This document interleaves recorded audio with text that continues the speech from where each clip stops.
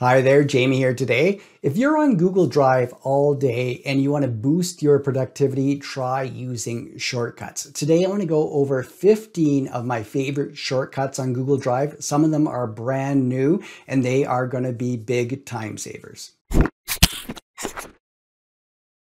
So you might not think that using shortcuts will save you a lot of time, but if you're all day in Google Drive and you're doing a lot of the same things over again and again and again, using shortcuts can save you a tremendous amount of time. Now, I'm going to start with the newest ones, and these newest ones are ones that you might have always thought were there, but they weren't. And it's just as simple as you're copying and pasting. And that's using the shortcuts of Control-C and Control-V.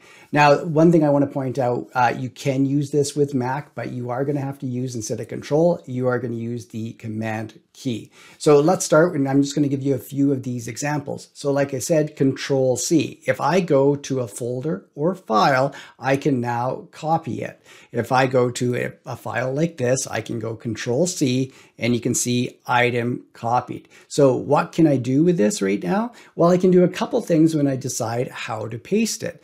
So if I go to, let's say, this folder here, I could take that file that I just copied and can go Control-V, and you'll see that it's creating a copy of this. So if I just go back here, I'll go back to my drive, you can see it's still here, but it created a copy of this inside videos here.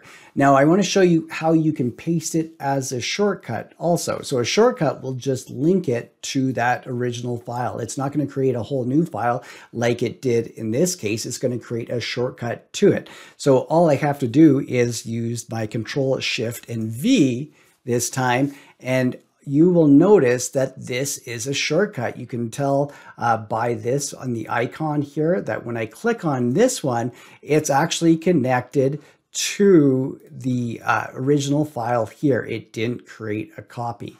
Now, while I'm still in this folder, I'm going to go back to it. I just want to point out you can use Control-Z as a shortcut. So if I just go Control-Z, you can see it will undo my last move. If I go Control-Z again, it won't be able to do it. So if you want to undo your last move, just use the Control-Z. So you're not only limited by copying these into different spots inside your Google Drive, you can actually create a document and paste them, whatever you've copied, into those too. So here's an example. If I go to create a new document, but let me show you the shortcut rather than doing it this way. All you have to do is go Shift-T. And if you hit Shift and T together as a shortcut, it opens up a new document. So I have my new document open. If I go to any of these and just go ahead and select it, so I'm going to go and copy this again, Control-C. And if I go over to this document and I use Control-V, it will paste that link right into a document. So I could put that into a presentation or any of the different Google ones. It will take that link right into it. A different thing you can do, so if I go, I'm going to copy this again, but I'm not going to go just Control-C. I'm going to add Shift in there. I'm going to go Control-Shift-C. And notice now, if I go over here, I'll just give a space and paste it. It will paste the actual link of the document. So if I use this Shift, add Shift to the Control-C, this is what it's going to be able to paste when I do this.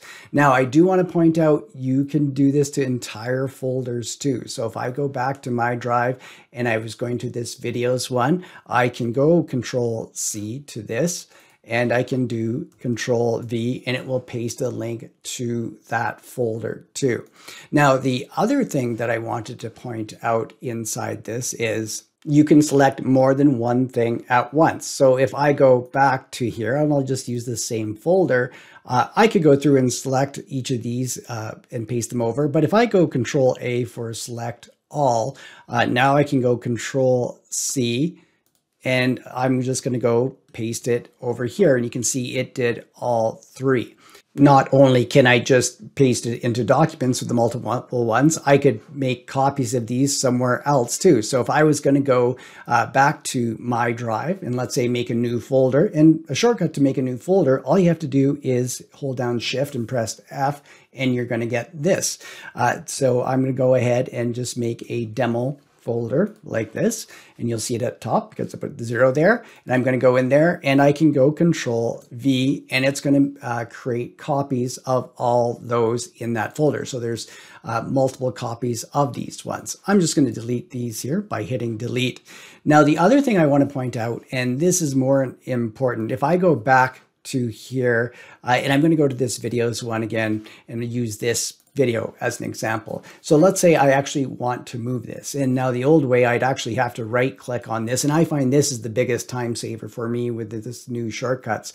So I could go and move to, and you go through the process of finding where you want this to go, or you could do it within documents where you wanted to move the document. But now you can use Control X, Control V to do this. So if I was going to go and just go Control X now, on this one, it is cut to the clipboard. Now the difference is when I paste it, it's going to actually move it from here. So if I go back to my drive and I'll use the demo folder that I just created, I can go Control V and it will put it in there. So if I go back to my video folder, you can see it's no longer there. So I actually made a move. This saves me a lot of time here rather than using the move function that was there. So try that Control X, Control V to speed your efficiency up with Google Drive. So you know when you go ahead and open up a file from your Google Drive and it opens up in the same tab that your Google Drive is open up, I like to open that up in a new tab. So to do this, of the file that I have selected, all I have to do is hold Control, then hit Enter, and then you're going to see it opens it up in a new tab. So that's another shortcut that I like to use. So these next shortcuts aren't new to Google Drive, but they are definitely time saving and will boost your productivity. Now, a lot of times during the day, I'm uploading files from my computer, and you could go to new and then file upload like that. And I know it only takes a couple clicks, but if you go ahead and use Shift and U together, it will automatically just open up your right to your computer, and you can select the file to upload from there. Now, some of the other shortcuts I just want to mention are that, so I showed you already with a Shift and T to open up a new Google Docs, but you can also open up other apps such as spreadsheets. So if you go Shift and S, you will open up a spreadsheet. If you go to Shift and P, you're going to open up a Google Slides. If you go to Shift and O, you're going to open up a Google Forms. And then if you go Shift and D, you're going to open up a Google Drawing. So these are just some of the shortcuts if you're opening up any of these documents through the day. And again, each time it's going to save you a few seconds, and throughout the day, those seconds turn into minutes. So these can be some real time savers for you. Another shortcut I use a lot of during the day is just the letter V by itself. So what this does is it toggles back and forth between the grid and the list view. So right now, this is in list view. Notice how you see the icons and everything. If I press the letter V, it turns it into this view, the grid view. So I like to do that, especially if I'm dealing with pictures. If I press V again, it goes back to my list view, so you can quickly see what you are getting. Now, the other one that I kind of check out on different files, I'll use this one, if I just go and press D, it shows me the details. So a lot of times I want to be checking the details of a certain file. If I just go and hit the letter D, it will open that up. So just some things I'm constantly doing throughout the day, and the shortcuts save me some time.